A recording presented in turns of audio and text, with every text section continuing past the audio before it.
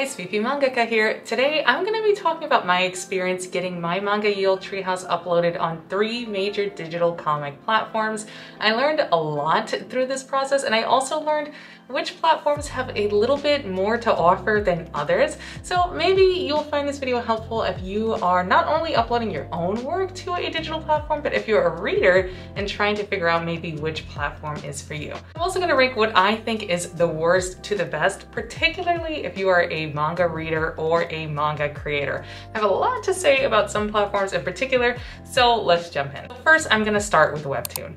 To be clear, I knew going in with Webtoon that Yield Treehouse is not a webtoon. It is a traditional right to left manga. It's monochromatic. It is not vertical scroll panel to panel. So I had the understanding that Webtoon is really not the platform for this style of comic. That's not to say that you can't upload your comic on Webtoon. Obviously, it has one of the largest reader bases for digital comic platforms on the web, so you should get it out there just to get more readers.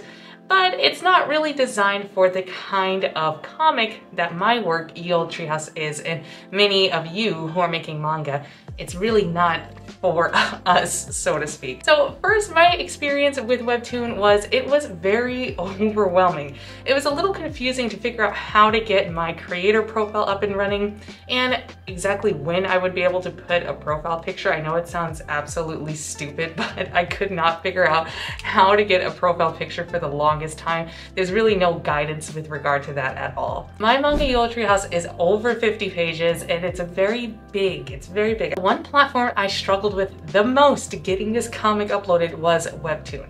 There was just so much friction along the way for a manga style comic. The first thing for me was the need to have a horizontal and a vertical thumbnail. Now, you may think, well, Fifi, what do you expect? You have to make these digital assets when you want to get your book up on a digital platform. And I totally get that, and I totally understand that. But I found myself having to create entirely new assets just for this need to have a horizontal and a vertical thumbnail for the Webtoon platform, which was very irritating, having just finished 50 pages of a manga. So I went and drew my thumbnails for my horizontal and my vertical, and Webtoon is so particular about the sizing and the aspect ratio. It took me several little juggles of a try to get it just right so that the platform was happy and not yelling at me when I tried to upload them. Once I got it uploaded, I realized that per episode on Webtoon, you only have about 20 megabytes of memory for your episode. So when I read Webtoon just for leisure as a reader, I would always wonder why these episodes are so short. And the reason is because they don't give you much space to work with to get an episode up there. So seeing as though I had 50 pages of a manga, clearly I was not hitting the 20 megabyte limit. I was surpassing it, and I only was able to upload about 32 pages of my 50-page manga. I went back and re-exported Yield Treehouse in the lowest file settings that I was satisfied with, that I didn't want to drop any lower, and I was able to upload the full 50 pages that way. So for me, this was the first big killer for Webtoon. I want a reading experience to be as it is when I'm drawing it. I don't want my readers to see a subpar quality of my work than what I'm seeing on my end. So I feel like for this style of comic, the manga style that I'm doing, that quality reduction for big chapters is a very significant con. So consider this if you have a larger work like a manga where a chapter, particularly your first chapter, is going to be, it could be anywhere from 30 to 60 pages, as opposed to maybe like a 4 or 5 page webtoon where you may not have this issue in, reduction of the quality of each image. So I had to especially export my comic just for Webtoon in lower settings just to be able to get it up there. So I was really not satisfied with that at all. The next part of my Webtoon experience that I noticed, and this is something that's kind of both a reader and a creator issue that I feel about Webtoon, is the way that Webtoon delineates the different categories. You can tell there are definitely preferences for certain genres on the platform, and other genres are kind of like relegated to the background area. So they're kind of like creating what they want you to read on the platform. But if you're considering hosting your manga there, keep in mind that it's really not a platform for monochromatic comics. It's not the priority for the readers on that platform. While that's less of, a Webtoon, it's their fault sort of thing, it's just something that I think is interesting that they don't really make space for anything besides this very, very specific type of comic. Not even just the way it's drawn, but genres too, like AKA romance, for example. Ultimately, my upload experience with Webtoon was filled with friction. I had to upload my vertical thumbnails so many times, my horizontal thumbnails so many times before it was satisfied with the aspect ratio of the quality. It reduced the quality of my pages significantly. It was just not the platform for my manga. So I'm gonna have to rank Webtoon completely on the bottom in my upload experience. Okay, let's move on to the second platform that I worked with, which is Manga Plus Creator. So all of my manga peeps out there, you know this platform. This is the one and only platform that caters specifically to us manga authors and manga readers. It is a derivative of Manga Plus, which is where all of the sensei post and publish their work. And it was the one I was the most excited to get Yield Treehouse up on, but it also wasn't the most impressive, I have to be honest. So when uploading to Manga Plus, the first thing that really annoyed me that I realized was there is no drag and drop mechanism for my page. There was no ability for me to change the order of my pages very easily. So if I had to make a correction to a page, I had to click the right button or the left button several times to get that page up to where it needed to be, which you already can understand how absolutely frustrating that is. I thankfully only had to do it once, but the fact that there's no easier mechanism to shift pages around is just, it's just utterly beyond me. Another thing that I found that was a bit irritating about Manga Plus creators was there's this little panel on the side. There's a couple of green check marks, things like the page size and the page layout, and it says you get more bonus points for the monthly rankings depending on how many green checks that you get. So I was just a little weirded out by that. You know, I have this particular format in mind for how I would like to upload Yield Treehouse, but the upload flow, it makes me feel pressure to upload the way they want me to upload it, even if it's not really the most frictionless way for my readers.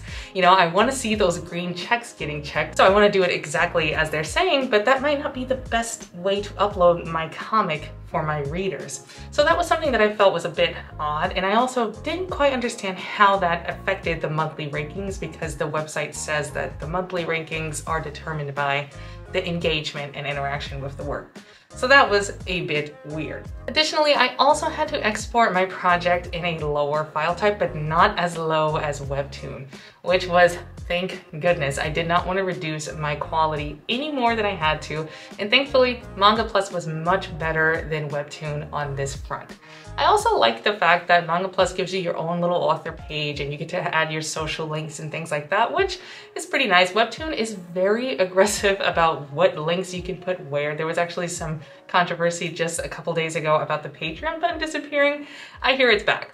But anyway, it's hard pressed to be able to find a platform that allows you to promote yourself with your social links, so I was happy that Manga Plus was one of those that did. One last con I would say for Manga Plus is that I didn't have any control over how my cover showed.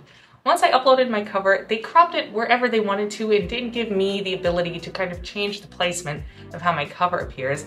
And I've been publishing books for years, and I know, as much as we wish it weren't true, readers absolutely judge a book by that cover within like 5 seconds of seeing it. So the placement, particularly when your book is lined up with several other books, is so important for how someone perceives your work. So I was a bit disappointed that I couldn't really adjust that. Hopefully that's something that they can consider changing or adding in the future. Who knows? Overall, I would place Manga Plus creators above Webtoon, but still not at the top. The digital comic platform that I would absolutely not hesitate to put at the top from my experience is Global Comix. I particularly think Global Comix completely destroys the competition with digital comics, and it is not even close. I can give my feedback in terms of having been an engineer, right on down to the reader experience and the creator experience. Everything is done meticulously for the happy path of the consumer. And let me give you a primary example. When I was uploading my comic pages to Global Comix, I did not have to re-export and change the file size at all.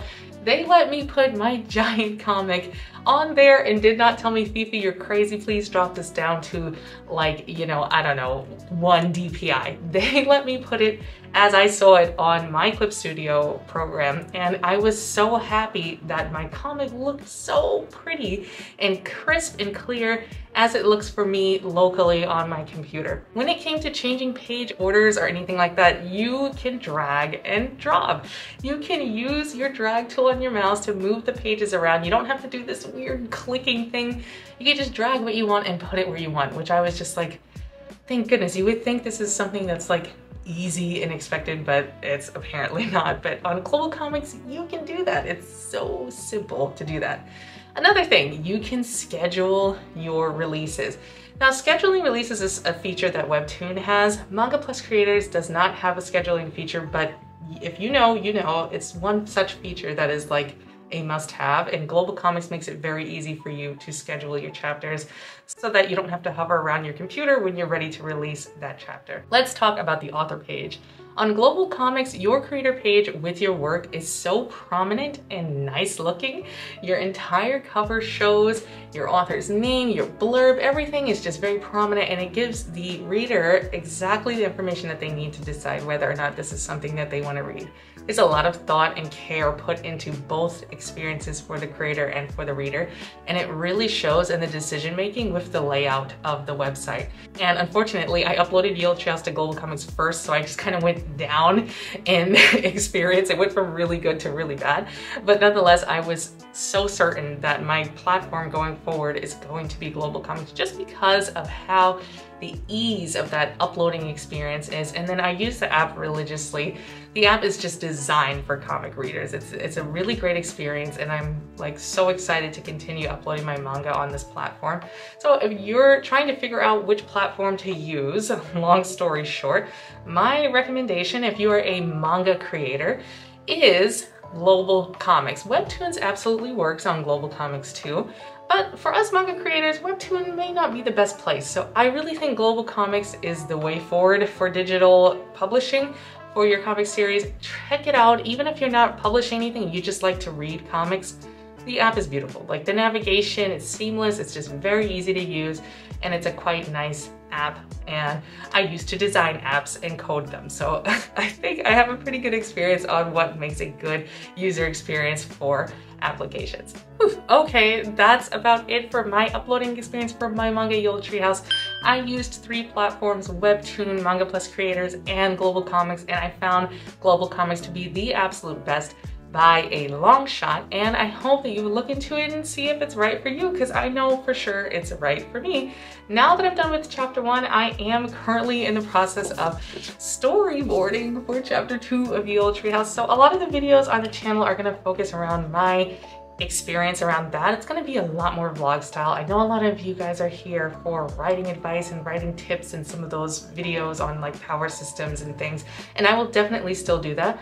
But because I'm now knee deep in manga making, a lot of the content is going to revolve around that, because I would really like to document my journey of basically trying to create the next One Piece. Fingers crossed. So if that's interesting to you, stick around, and I promise you there'll be more content like this coming forward. I will see you later. Bye.